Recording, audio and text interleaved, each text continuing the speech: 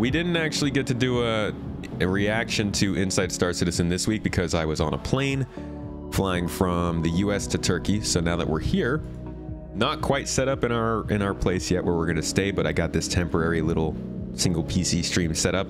And since we're all here and I haven't seen the episode, I figured why don't we watch this live all together and see what they've got for us in this week's episode of Inside the Star Citizen.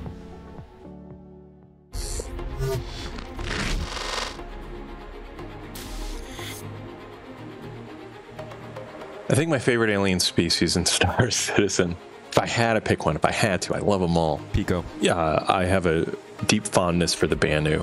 Like the visual architecture. They just seem like kind of cool critical thinkers. The Xi'an I'm closest to mentally, meaning I know more about them than all of the others. They're like the chill, relaxed ones. Even though they're so friendly, they look like they can pack a punch, you know? So far, the ones that have piqued my interest is the Vandal. They're the predators of the space in our universe. And they look really kind of fierce and ferocious. You know, when you encounter them, you know you're in a lot of trouble. My favorite alien race, probably the Vandal. There's no alien ship better than the Talon. Isn't the Talon Tavaran? It is Tavaran, yeah. But the Tavarans themselves, I'm not keen on. That ship. But yeah, the Vandal, they just tick all the right boxes for me.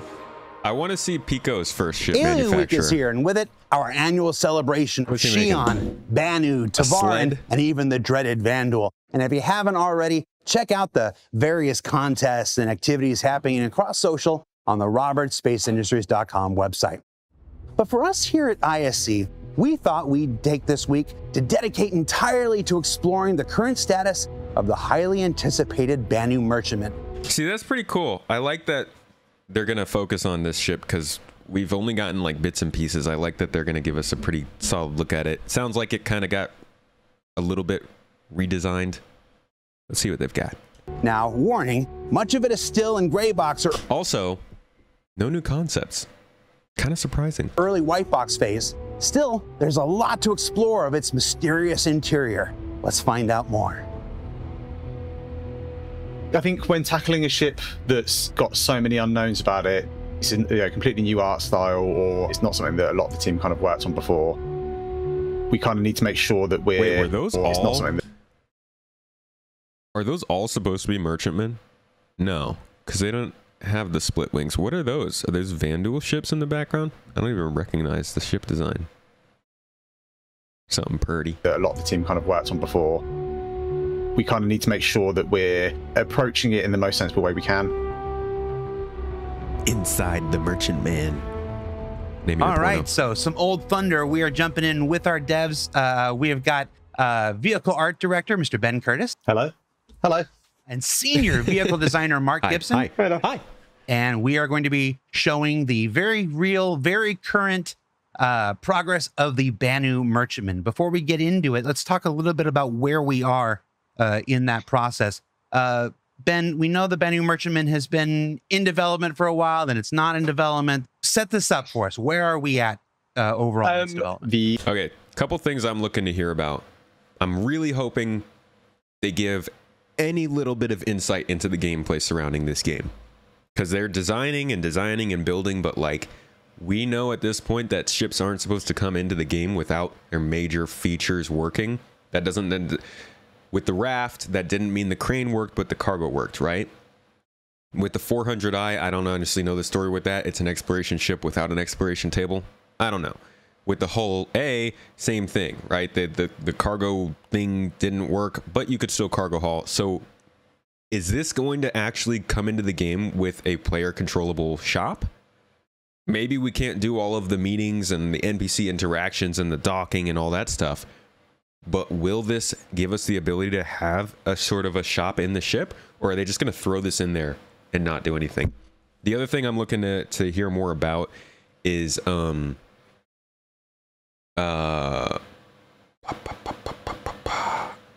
what kind of things they're changing about this now that they're moving from a small ship of an alien species to a large one. Because this is the first alien large ship, I think, which is a pretty big deal because interiors aren't something we got to see much of when it comes to aliens before.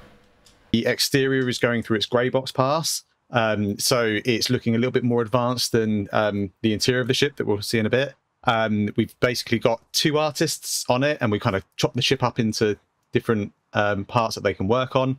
And we're just going through and making sure that everything that needs to fit in the ship is going to fit in the ship. And it's worth noting that this is a landmark ship for Star Citizen. This is one of the biggest ships of its kind. It's got entirely new purposes with the shops and everything inside. It's pushing an alien race into a new size and scale that we've never done with any of the other ships outside of Squadron 42.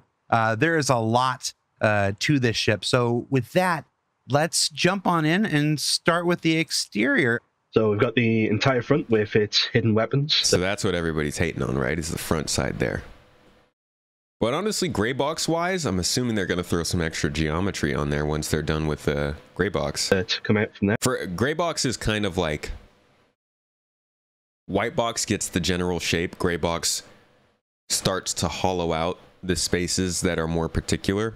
It doesn't get super detailed. This actually looks really detailed for gray box. I think some of the stuff is past the gray box stage, but the gray box stage is still missing a lot of the detail that makes the ships look good. You've seen some ships look pretty not great on gray box and then do pretty well final art wise. There for the pilot control, it's dual docking collars, one on either side. It's wings with the new animation designs for them for how they're actually going to deploy. As you can see, there's a lot of detailing on the wings section, a very elaborate and almost elegant design on it, because it looks at the end of the day, this is something they use as a trademark to show how wealthy they are and well they're doing as a trader. That's a lot of detail, even for gray box phase. Yeah, it's a new art style. We've done the Defender, obviously, but for the UK team, it's a kind of new art style, and also the Defender is vastly smaller in terms of its size. There's our normal kind of approach to how we kind of layer in the details has needed a bit of kind of alteration. Wow, that cockpit doesn't look like it has much visibility. Kind of layer in the details has needed a bit of kind of alteration. And we've had to kind of think about how we're going to bring in some of those smaller scale elements to give a better sense of size and scale. Because when you zoom out from this ship, you still want it to feel huge, and it deserves to feel huge. It is absolutely monstrous. So I think we've had to spend a bit more time working out how we're going to add detail to it. There's still a lot to be done. There's still a lot of the finer details to be added. Because that does impact in how we model the ship, how we make the ship. So yeah, it's been a fun challenge for the artist so far. I understand there was a recent change to the animations. Yep, I'll have to go get in. Oh, they were very quick. Oh, the animation is nowhere near final. It was just to make sure we got it in. I think it's a fair disclaimer for this. Absolutely no part of what you're seeing today. Yep, it's fine. I was like, I remember seeing the plate glass in Max, and they were a little bit felt a bit weightier and a bit sleeker than that. But yeah, there is some kind of subtle movement where panels open up. That's pretty cool. They're kind of telescoping. It'll be great when they're slowed down. And they all the ship animations in this game are pretty fast. Like the rest of the wings to slide in. And as with everything we do, we make sure that there's not space magic going on. Things actually kind of fit and function as they should. So yeah, it gives a few more challenges, but I think the end result is a much nicer kind of silhouette when you see this. That's pretty cool. Let's move inside. Let's start with the bridge since we're already there. The way the different pieces kind of stagger in the way they move. Yeah, the interior of the ship, like I say, is the main. Like you're going to see now, is mainly in kind of white box. The concept mesh gave us like a really good starting point. As always with concept meshes, we had to do a fair. So that was the visibility from the front.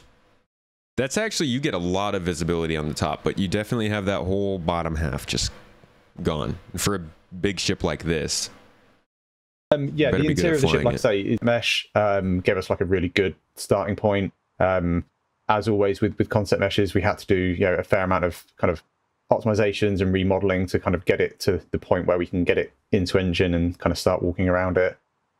The bridge is trying not to say the same thing for every area. It's massive, and you can just any area of the ship you go into, just know that in the back of my head, I'm thinking it's huge. We've obviously got the kind of like the 4 control seats. And Mark, do you want to talk through the different functionality? Why stations? is it massive though? Is that a Banu thing? As ever, the Banu don't have captains. They're a very family communal sort of unit, so it didn't make sense to have a primary captain station for the bridge section. In reality, everything would be relatively even.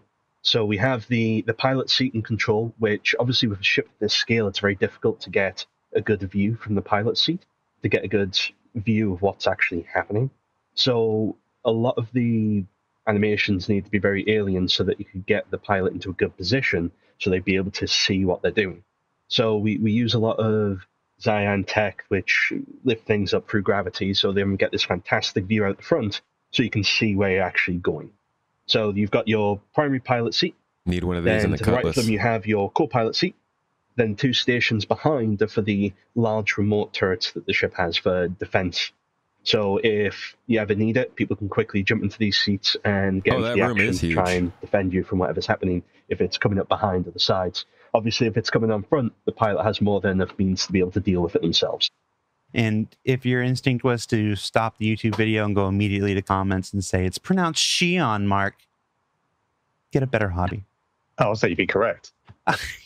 That's not even a hobby, that's a pastime. Where the actual operations occur, you have some basic features for if stuff Correcting goes wrong. people in YouTube so you have some comments is suit one of the lockers to put emergency best things suits to do in. in So the obviously world. they're not going to want to Do it go more, around guys. in their day-to-day lives They wearing love a it. spacesuit all the time.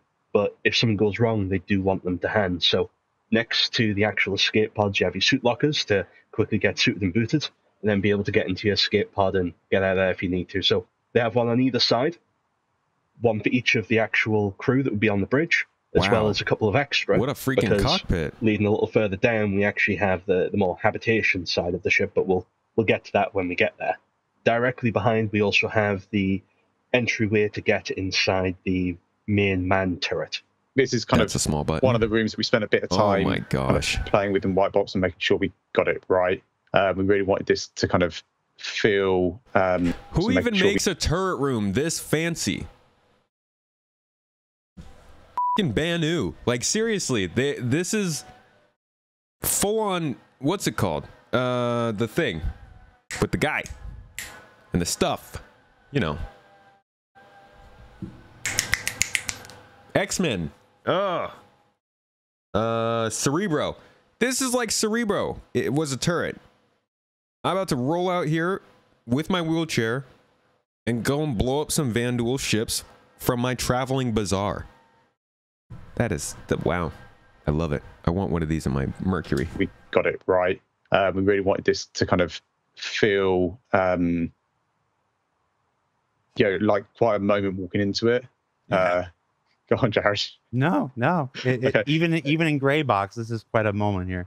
Yeah, there was some really nice bits in the kind of concept where you had these kind of like these like lit walls, and we tried to kind of pull some of that into, and I think it's almost having that kind of moment of like solitude before you kind of get yoinked up into battle. So it's quite a lonely area of the ship. Everywhere else on the ship kind of feels like it's built for like Mark was saying, like Wow, it family. just keeps going up. Whereas this is kind of very purposeful. You know what you're getting into as soon as you walk in that room.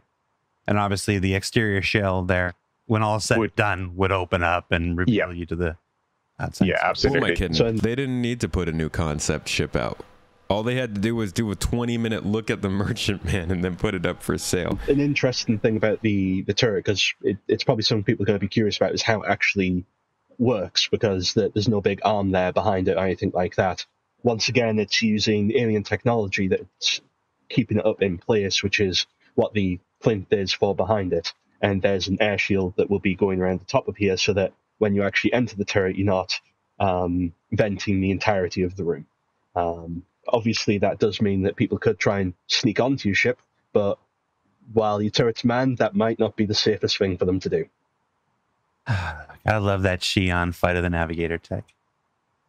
Moving down from the actual bridge area, we then move into the Sanctuary. So the Banu are known for Picos? Being very multicultural when it comes to their religious Sounds like beliefs. the kind of place so Pico would hang out. They have a entire area dedicated to worship, to fortune, to hoping that things are going to go well for them or that the next trade deal is going to be a good one. So this is sort of at the end of the Tree of Life, which is how the entire ship's built around. And it makes sense for it to be at the end of the tree because it's where everything like comes a special out from. chair where you go and hope for all the good things. It's important to keep that feel that it runs through the root of the ship. Going off the side of the sanctuary area, we have the med bay, something that people are very curious about where it actually was. It's just off to the side, just behind the bridge, just near where all of the actual habitation is. You have a primary medical care bed, which will do your day-to-day actual healing. Look at that. Their style is so... I mean, obviously they're going for organic, but I love how layered it is. And then you have recovery beds similar to the ones we have on the Carrack. Now, rather than just being a bed, decided to try something a little different. It's now these pools of healing gel that you lie in just to recover from any significant operation that you had. Yeah, I think this was again an excuse to kind of just push the ship away from what we're used to seeing. So originally we had like the 3 beds lined up in here, and it was functional. It was it still looked good. It was just like, it'd be really nice if these if you had your operation and then you just sink down into that recovery pool. And but what is it for I'm though? drippings with goo. Like what's recovery? Exactly. Secretly tucked behind y'all can't just drop terms on us like that and not tell us whether or not it's an actual thing, or is this just like flair? If it's just flair, I don't know. Maybe we could have had other medical beds in there. The actual medical section is where the actual medical officer would work. So it's his main station, as well as storage supplies for whatever medical supplies that he needs. Obviously, at the moment, it's just the back of the bed, but it's where you do refills on the bed or anything else that you'd need to do. Obviously, the doors across the entire ship are very alien in appearance. So though they make sense, but at the same time, like it was very important that you're going across this to make everything make sense to the human eye, but at the same time be so different. So you immediately recognize it as a door, but once it starts actually animating and doing something, it feels completely alien. And even doing the general design of the ship, it was important to keep that consistent, something that is easily recognizable, but also completely different to what people expect. Moving on from the shrine area, we move into the recreation and social habitation area. Looking at star maps, super recreational activities. So you've got your food maker, along with areas to actually eat, as well as the actual social area. So people can sit around, talk, plan stuff out. Talk about planets. And I think, you see how fast that one's orbiting? Woo! Last Tuesday holds nothing to that. Super social. The things that we try to tackle here is obviously we have very strict metrics for our human characters, and the Banu as a race are generally a bit taller, a bit larger. So there's that kind of balance between making things work for both scales of character and making sure that we don't end up with Just for the record, the comment about 90% of the ship being decoration. That's the point of this ship. I think people should definitely realize that a lot of the ships in this game are not function over form. There are full-on brands in this game that are made specifically just for cool freaking ships, because that's what the lore is about. That's the player that they're targeting. Like, this is a ship that this is the pinnacle of spaceships for a species that holds a ton of value on opulence. So this is everything that they have in their culture is poured into this to make it beautiful and amazing and something they can show off. So ships like this are meant to be wastes of space. They're meant to be ridiculous. And somebody who wants to do something that is effective, that is efficient, shouldn't be looking at a ship like this. They should be looking at a cargo hauler if they want to do something selling related in a more efficient way. This is like this is practically a yacht with like an extra shop in the back. Say like the child in the seat. I remember we brought it up in one of the update meetings, and the consensus was, well, this is a Banu ship, and whilst they support all the other races that we have in our universe, ultimately it's their ship. and so things should be made to their scale. Directly off the habitation area, we have a secondary control for the hangar section. So if someone needs to actually be allowed to enter into the hangar, you have a separate control room to allow you to That's a big open up the hangar room. doors to That's a hangar bay? additional ship to come in. Once again, standard doors, but the whole animation, all of it's very alien. And obviously, yeah, when we get to kind of final art, we'll dress this up so there does look to be some functionality there, because we don't want it all to be space magic. It still needs to feel like there is kind of mechanisms there that are supporting these things lifting, and the fact that they put a ship hangar in this ship is kind of crazy. And float. Coming off the habitation area, we have 2 staff lifts. So these ones would be specifically for the staff to allow them to move around the ship a lot easier. We'll come back to them later because there's a better point to show them, but they just give you more access just because of the size of the ship. We needed to have multiple ways to get up and down. Otherwise, if you want to get from one part to another, you'd have to run the entire length of the ship, go down the floor to run the entire length again. So we added multiple ways to move up and down between the ship. So at the rear here, we have the we have the crew specific lift. This has access to all of the floors. That doesn't look like a Banu UI. I don't believe this is the passenger entrance area. So the lift will go to this floor for all of the passengers, which then gives them a little foyer area before they enter whatever floor. I'm not going to lie. If you took this and turned it, like made it purple in color, I would think this was like something from the Zerg in StarCraft. Just got that feel to me. This floor for all of the passengers, which then gives them a little foyer area before they enter whatever floor they're on. Whoa! We have the meeting area. So this is the conference room where important delegates would come to discuss significant trade negotiations rather than I'm going to buy a power plant, I'm going to buy fuel. This is where serious conversations and serious negotiations go. Yeah, this has got like a really nice view out over the like cargo hold as well, doesn't it? Yep. To the side of the actual meeting and delegation room, we have the VIP suites.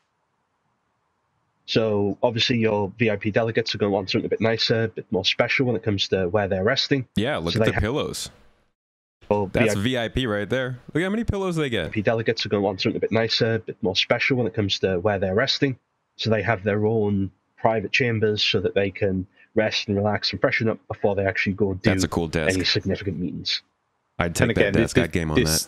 Sort of room highlights a lot of the, I guess, the shape language and the difficulties on the ship is that everything's curved, everything flows, and there is that kind of like real kind of like leading shapes that kind of like lead you through the ship, as opposed to what we're so used to on a lot of our human manufactured ships, whereas everything's hard and angled and flat. Really, the only thing in this ship that's flat is the floor. Stupid humans. So the negotiation table has one seat at the top for the actual mediator, which obviously would be a member of the crew, and then even number seats on either side for the delegates to have their discussions. From the actual meeting room, you get a fantastic view of the cargo hold, where all of your goods would actually be stored. They talked about that before. As you can see, the amount of cargo that the ship holds is colossal. Oh! And just the sheer volume of it gives you this cavernous, cathedral-like view of being stuck in the rafters of it. That looks like the that scene from Harry Potter, the one where they're running around and there's like the balls, the glass balls up on the shelves. What is it? The Ministry of Magic Vault something. You know, the thing? You Harry Potter fans know what I'm talking about. That's so much storage. How much SCU does this ship have? A warehouse worth of stock. Yeah, it gives you a real sense of how tall the ship actually is. Oh my gosh. When we get to the market, you kind of get a glimpse at that, but it's not until you get into somewhere like this that spans the whole, or not even the whole height. You've got the hangar above the height of this. That is insane. How that's big crazy. The ship actually is. That's got to be that's the biggest cargo hold we've seen so far, right? Like by far. I think the only thing that comes close to that was the Starlifter, and that's just nowhere near that size. Dang. Wow. I wonder how this stacks up against like a Hull C in terms of cargo capacity. Well, we're not going to be able to go through every single room and nook and cranny today. This is too big a ship. So let's go to the market now and take a look at that. So I think this is what a lot of the kind of customers are going to see when they first walk into the ship is this sort of like reveal of the market area. And what we tried to do in this area is kind of everywhere you walk into it, you're kind of walking through a small tunnel or quite a tight space, so that when you kind of do walk into it, it does then open up and you can see that sort of like that grandeur and that height of the ship. And this is only 2 out of, I think it's 5 or 6 floors at this point of the part of the ship you're in. But I think it's just a nice kind of like reveal of the overall kind of again, just repeating that size and that verticality that we see in the other areas of the ship. So for anybody who doesn't know the role of this ship, I think I kind of mentioned it before, it's essentially a traveling bazaar. So the Banu are a commerce species. They're very much into trade, finding valuable things, hawking those valuable things off to other things.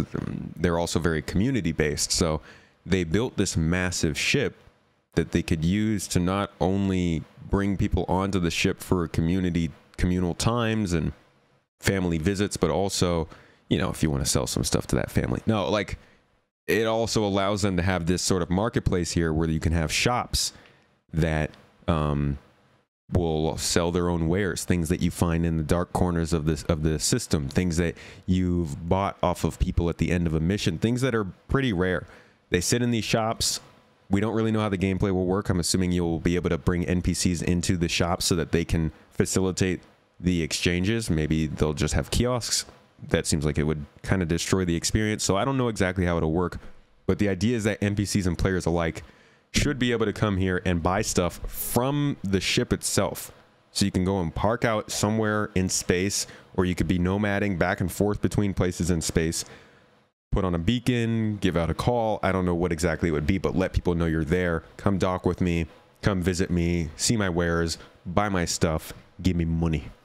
So that's kind of the idea behind this ship.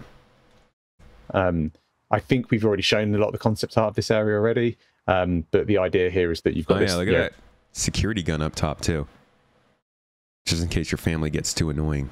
Hollow in the middle. We all have that uncle. That will kind of will allow the traders to kind of show off some of their items that might not fit in the shops or might be too valuable to place in the shops. So yeah, it's a very exciting area of the ship, this part. Okay, and the last area we want to show you today is kind of the area that we spent a little bit more time on. It's a little bit further along. We tried to take some areas and push their visuals, so we've got a good understanding of how much work's involved and what the kind of like the final... Actually, the Reclaimer might have a bigger cargo than the Starlifter. So might the 890 Jump. But still, they're all pretty small compared to this. That's for sure.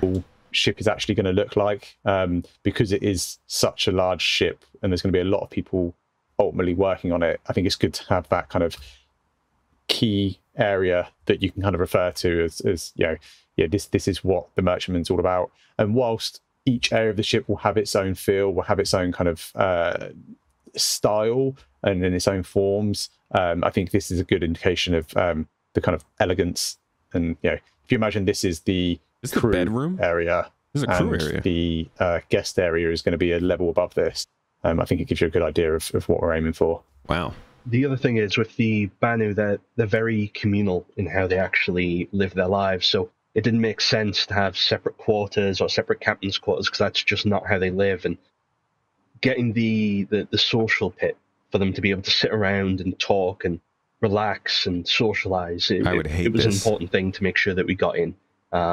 Getting Jedi Temple vibes. I've seen the jokes of that. Also a little bit of, I feel like I get heavy sense of Avatar.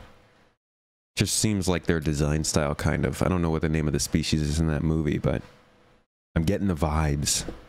What is that in the middle, though? Is that like a hot tub? You just go from bed to seat to hot tub to selling? How does that flow work? The space needs to feel fine and elegant, but also homely. And that's pretty much where we're up to with the Banu Merchantman at the moment. This is kind of as hot off the press as it comes. There's a lot of areas of the ship we've not shown yet. We're really happy with the progress we've made so far, but at the moment we are kind of at that point where we've got a skeleton crew just kind of working out everything that we need to get done to deliver the ship. When time permits, we'll be able to ramp that up and bring on more of the team to kind of get through the amount of work that's involved. super excited with where it's up to. I think it's going to be one of those that kind of stand out, one of those hallmark ships that kind of defines what Star Citizen is. Yeah. When this comes out, it shows that it might not be the most useful ship, it might not be the most popular ship, but I think this will probably be the most impressive ship that's been made for a video game. So what did we learn this week? Well, she may not look like much just yet. It still has a long journey ahead of her. But if the Banu Defender before her is any indication, and given its sheer size and scale, the Banu Merchantman seems like it's going to shape up to be a landmark ship for Star Citizen when all is said and done. And as part of Alien Week, there are also these rad new paints available for select ships that you can see here. So check those out. Gotta have the paints. Looking sweet as all heck is something you're interested in. Gotta be some new paints. For Inside Star Citizen, I'm Jared Huckabee. We're still here on the 8th floor of the Manchester Goods Yard building, the 2nd floor of the upcoming new UK office, and this is where I'm told CR's office is going to be when he visits. Dude, pour some concrete and get your hands on it. Do something that's permanent, that he won't find for years. Also this weekend was the first International Bar Citizen Weekend. So here's some imagery from the gatherings near studios around the world. And don't forget to let us know on social where your events are being held at, as we're going to be sending folks to select locations throughout the remainder of this year. Nice. We'll see you all next week.